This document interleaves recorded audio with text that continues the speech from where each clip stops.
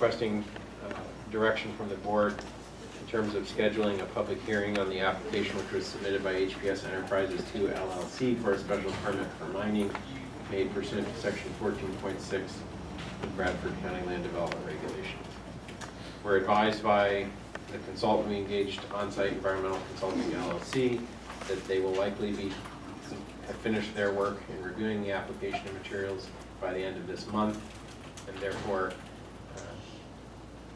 there being no additional work to be completed, we're ready to ask the board for its direction on scheduling. I provided you with a calendar. The next obviously available month, if they conclude their report by the end of September, would be October. I don't know whether you want to, I know there are some public comments on this. I don't know whether you want to take those or have some discussion first, but I think we need to talk about everything ranging from the dates that you'd like to have the public hearing or hearings, whether you'd like to have it on one or multiple dates, where you'd like to have it, what time you'd like to have it, how long you'd like to have the, do you want to set it for a start time and an indefinite end time? Do you want to set it for more than one date with a definitive start and end time? Certainly all those options are open, but that's the conversation that we want.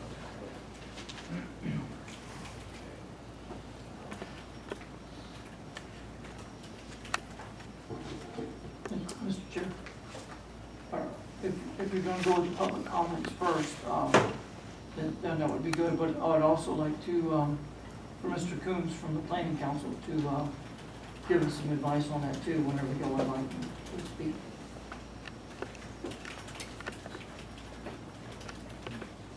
Mr. Chair, I'd like to suggest that as far as a location, I think we probably have quite a few people show up for that hearing.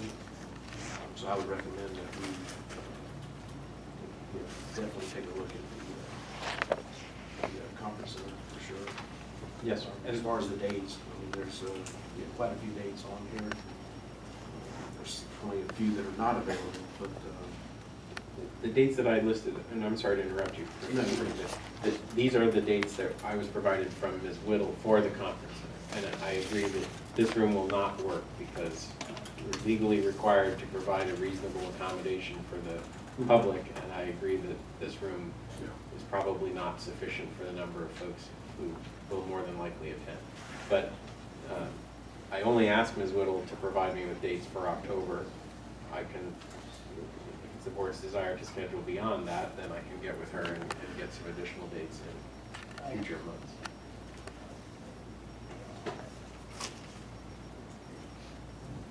I think we'd be beyond that. Yes. That's this kind of quick. I think deal with some other things. That's my take. well, it's October. I mean, we've got a full month from now. We're going to go October, a month and a half. That's right. I don't think we get too much further out of that. Thoughts? How long do we want to keep setting up? I'll give you my thoughts on it, and unless you want to hear from Mr. Coombs first. Mr. Coombs. Okay. I'd like to. Can we do that, Mr. Chairman? Sure. Can we let Mr. Coombs talk? Ms. Cook?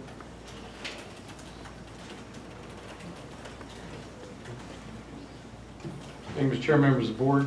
Provided some materials in front of you. A sheet called Quasi-judicial public hearing procedures, and then section 14.6 from special permits for mining from your land development regulations.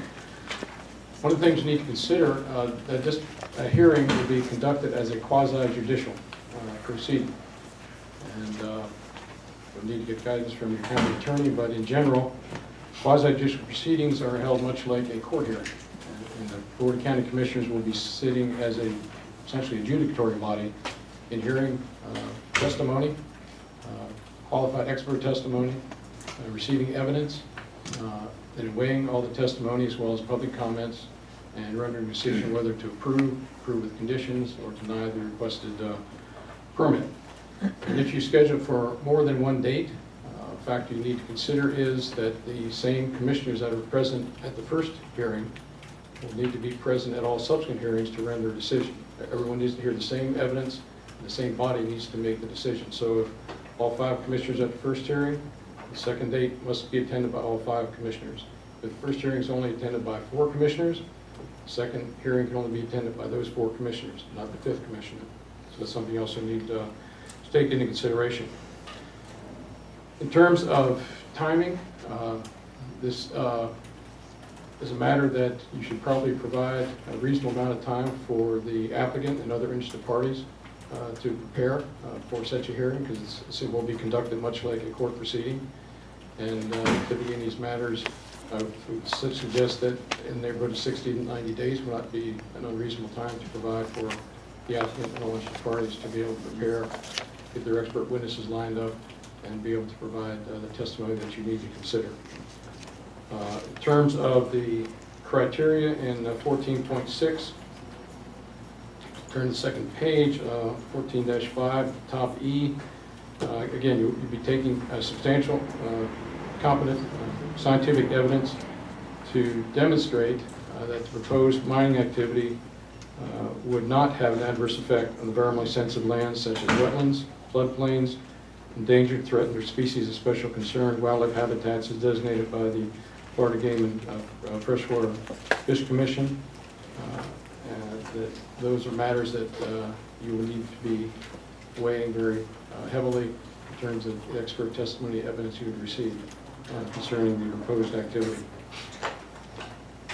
So with that, I'm happy to answer any questions procedurally or schedule-wise how you might want to consider proceeding. The important thing is, you need to remember, this is not just a legislative matter as most of your decisions are. This is a quasi-judicial hearing, which will be conducted much like a court proceeding.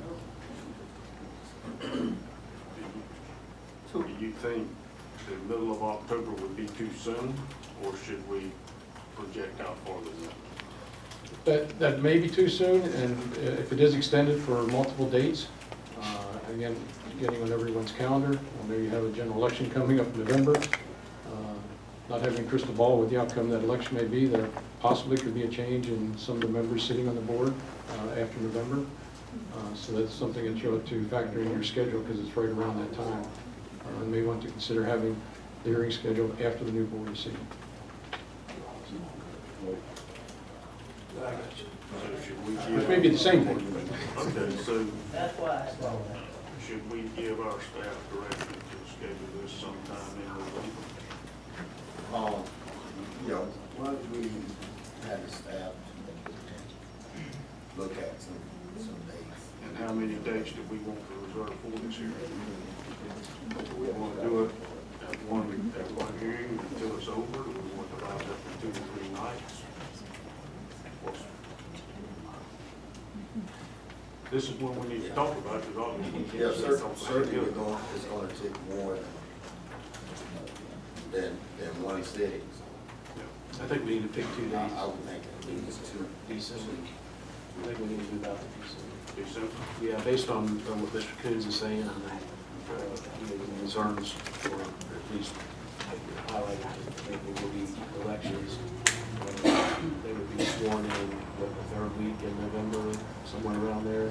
Yes, sir. And then we've got It's about 2 weeks Thanksgiving. after the election. Thanksgiving falls at that same time, so I think we should really be looking at somewhere in December. If we're doing December, can we do it, you think we should do it 2 consecutive nights?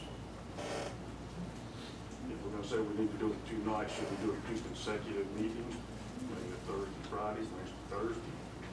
Or do we wanna do one week and one another?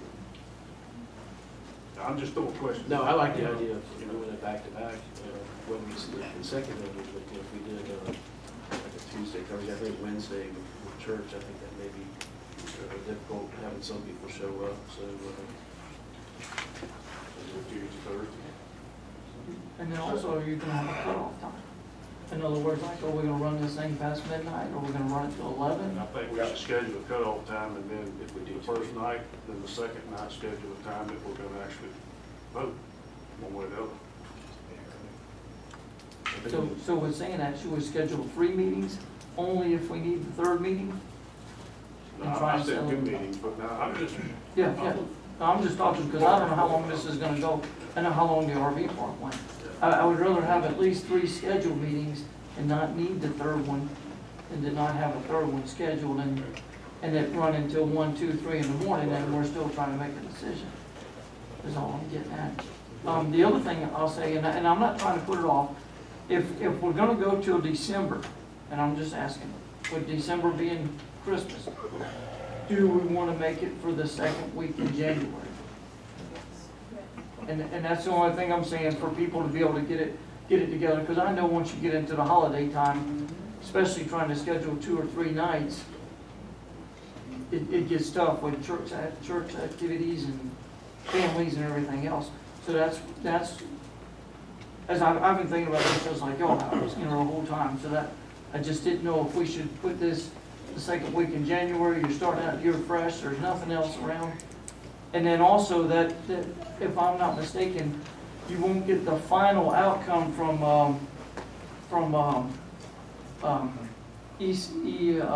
OEC until the end of September. So then that would give all of October, November, December. That would give 90 days for anybody to totally review that, and then have our hearing the second week in January, where Christmas is over, the holidays are over, the new board's elected, and we go. Now, that's just my thought. And then that way, there's nothing else around. Nobody can say we didn't give fair, adequate notice to everybody, and move on. That's my thoughts on it. Mr. Chair, let's just say that at this point, we're gonna do it somewhere beyond December, and then we'll get back with staff and give you some dates. It sounds like January might be what we're talking about at this point, but we still need to get with staff and decide on those dates. I don't think we're the big dates right now, right? And I'll have to get with Ms. Whittle, who has been very accommodating, but I certainly didn't ask her for anything that far out, but I'll have to get with her and see. I agree that you wouldn't want to, for all of the reasons Mr. Kuhn said and others, you wouldn't want to space the dates out very far. I think it makes sense to make them either consecutive or skip one if that's. and it may be hard to schedule meeting times, and John said in December. It's booked already. There's many bookings already for December. But you're saying January's more open at this point?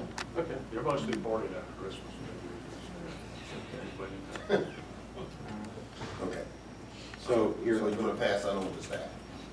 2 or 3 nights, a firm start and end time, the third night being optional if at the end of the second night you haven't concluded, or something of that nature, and then in January, depending on what. We want to do 2 nights and the third night all in the same week. Personally, I would like to do them, so everybody's. Yeah, I'd like to do it back to back to back if we could. Because also, we gotta remember, if I'm not mistaken, like if we have a hearing, say Monday night, we're not allowed to discuss it with anybody during the whole time, right? Is that correct, Mr. Coons? Yeah. So, Gotcha. so I'd rather have it back to back to back. And We'll bring you some more options based on those parameters. Mr. Chairman, I think we still have some public comments on this. We do have some public comments. Do those 2 people that had public comments want to talk? Yes. Okay. We need to go first? Yes, sir. There's still 3 big old meetings.